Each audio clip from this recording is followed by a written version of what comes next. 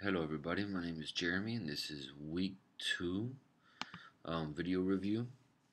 This week we learned about file formats, CSV, WDDX, XML, JSON, um, getting it ready for the remote servers.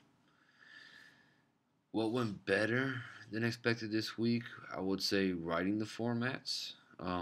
I was pretty familiar with HTML and JavaScript objects, so wasn't really too tough to choose a few off the bat. Was kind of familiar with the actual writing. What didn't go so well, I would have to say, trying to load that into my web app. For some reason, I had difficulties loading JSON, XML, WDDX. Even my local storage didn't really want to load. I did spend a lot of time this week fixing my CRUD functions.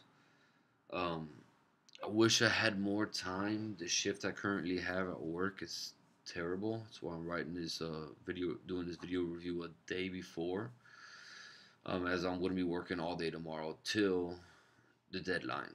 I'm hoping between my breaks and my lunch that I'm able to fix this code and get my application run up to speed like I've been trying to do all week long.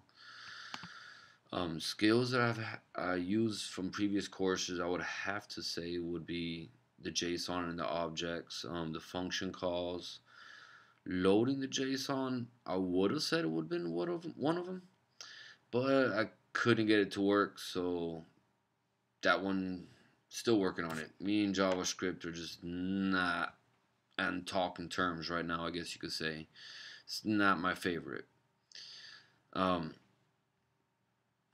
For the application that we use that uses this kind of data, one that anyone that uses Gmail would know about, or Android devices, which is the calendar application.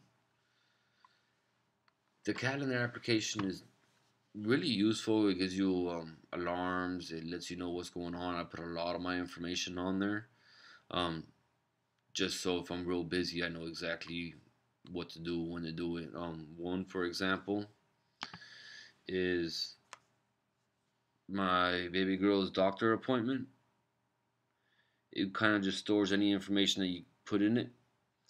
You can set the time and everything else like that. And the format that it actually uses is CSV, which is pretty neat because that would be kind of universal for any other application to tie into it, any application to grab its data, upload data to it.